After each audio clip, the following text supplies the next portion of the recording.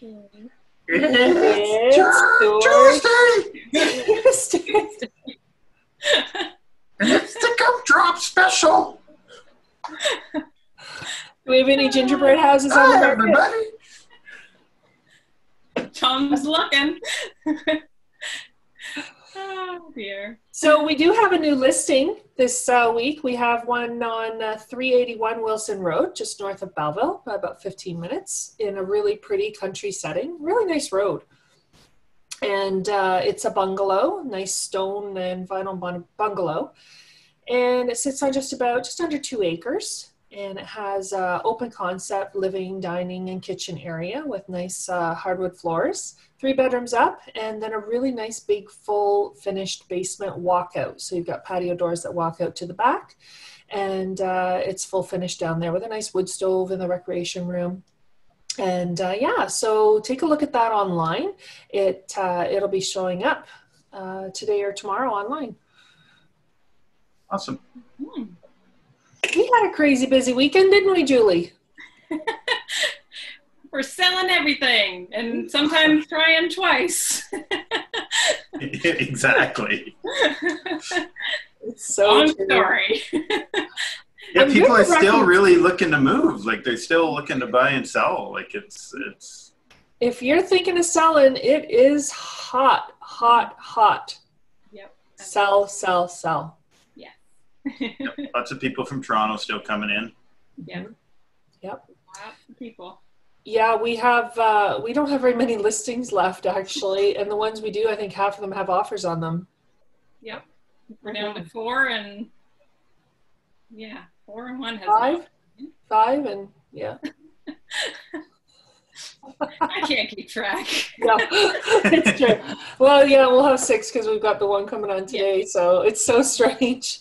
Yeah, we've sold most of them. So, but we do have some buyers that are looking for some things. So if you are thinking of selling and you've got something that meet the following criteria that Julie's going to tell you about, then let us come out and take a look. Yeah, absolutely. We've got I've got lots of buyers and. Of course, nothing for them to buy, but I have a couple looking for a kind of raised bungalow, Colorado style, in the country. Doesn't have to be a huge house, open concept, up to $475,000, preferably north of the 401, but open to kind of the county or anywhere in the Quinte area. Their house is sold and they're ready to buy. Who else do I have? I've got lots. I've got lots. I can't even keep track. Another couple looking for kind of a Victorian style, around the 300 mark. Really, Bellville, Trenton area. They are also eager and ready to buy. Yeah. That's all that's coming to mind at the moment. But there's more. I know there's more. So yeah, so give us a call. We're more than happy to help you out to list a home. It's been a slow news week on the like nothing's really been going on that heavily with interest rates. Nothing's really going on heavily with I mean, everybody knows the market is fast and furious right now, but that's been the case for a while. So there's not a whole lot going on there, which is good news because at least people don't have to think about that. They can just go out there and enjoy their summer. Yeah, and I think that's what people are doing right now. A lot of people that would have taken holidays in June and July, they're now starting to take them. And that actually includes lawyers' offices and,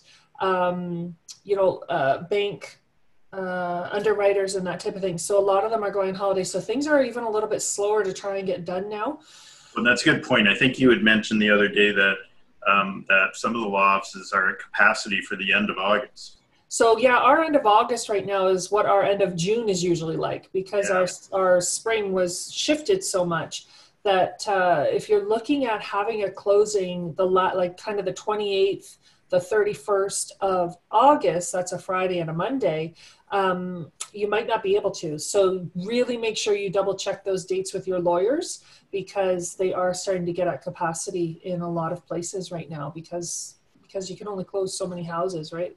be so busy. So you may want to choose not to do the Friday or the Monday, but maybe do the Wednesday, Thursday, or the Tuesday, Wednesday following week. Another thing to keep in mind, and I know, we try and remind people of this, but if you're buying and you need to buy appliances or, some significant items, try and hold off until after your deal closes, because the lenders are pulling credit bureaus like 48 hours prior to closing to make sure that you haven't went out and spent a whole bunch of money, and that can cause a big issue with your financing when it closes. Yeah, so, same with furniture, a new car, anything like that. New credit card, like just hold off until after.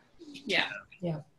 And even that really, really, really includes, I'll use an example of the brick. Like if you go out and get a brick card and say it's a $5,000 limit, like that will go against your debt ratio, even though you don't pay on it for maybe it's a year or whatever. So you've got to remember that whole amount will be used towards your debt ratio. So don't do it until after your purchase. Mm-hmm. Just wait. I know it's exciting. It's a lot of fun, but just wait it out.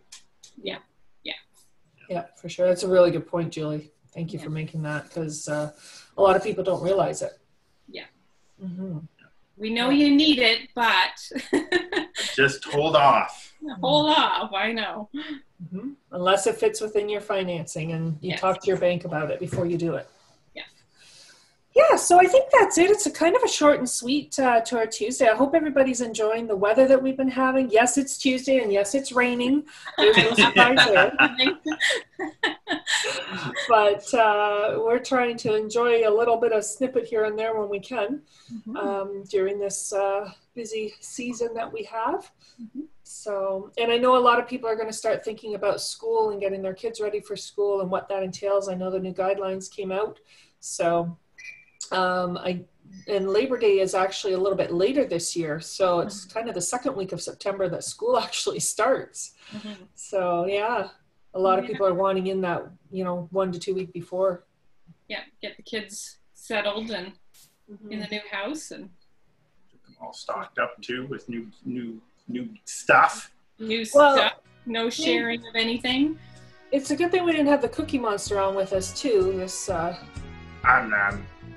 That's like a nightmare for me. Why would you bring the Cookie Monster up? Jeez. It's the biggest boogeyman there's ever been. On that note, Tuesday out.